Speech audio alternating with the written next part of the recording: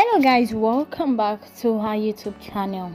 There has been a 7,000 signed petition against Baba Ijesha's release as it was reported, saying that a man actually accuses Baba Ijesha of molesting an 8-year-old girl in Oshodi.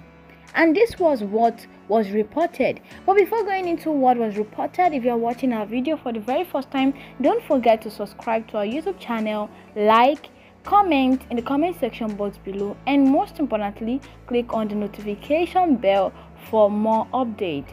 Thank you so much for dropping by, and thank you for watching our video. God bless you. Moving on, this another Nigerian man who has came out to accuse the embattled actor Baba Ijesha of defiling an 8-year-old girl when he was living in Oshodi, Lagos. This man that was said to have identified as at M0Iestàtion baby on Instagram alleged that the actor, who's currently being held in police custody for allegedly molesting a 14-year-old girl, was caught for a similar crime while he was in Oshodi.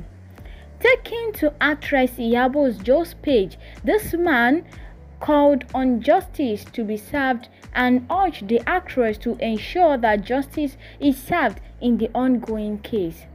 According to the man, Baba Ijesha can never change, as he was caught sleeping with an 8-year-old girl while still staying at Mafoluku in Oshodi.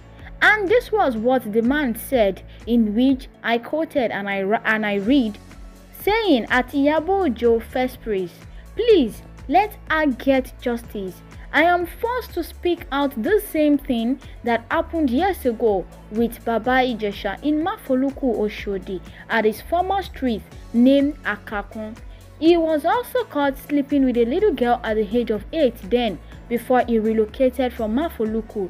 He can never change, human like animal." The source of this news is from Lila's News. And also, it was being reported that over 7,500 petitioners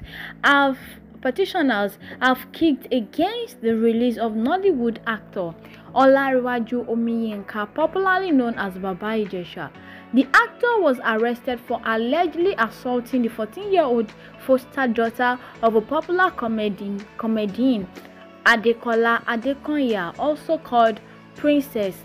The petition, which was composed by the Aunt Landers Bethel Foundation on behalf of the teenager's foster mother, Princess, was titled "Olariwaju James Omiyinka must not be released in Nigeria for defiling a 7-year-old girl." Checks by the news medium revealed that as of Monday afternoon, there were over 7,600 signatories on www.change.org, the petition portal. The police public relations officer in the state, Muyiwa Adejobi, said there was substantial evidence against the actor as he was caught in the act. The PPRO also stated that based on preliminary findings, the suspect stated sexually assaulting the victim since she was 7 years old, and the suspect confessed to the crime and was also captured by a CCTV camera in the house of the complainant.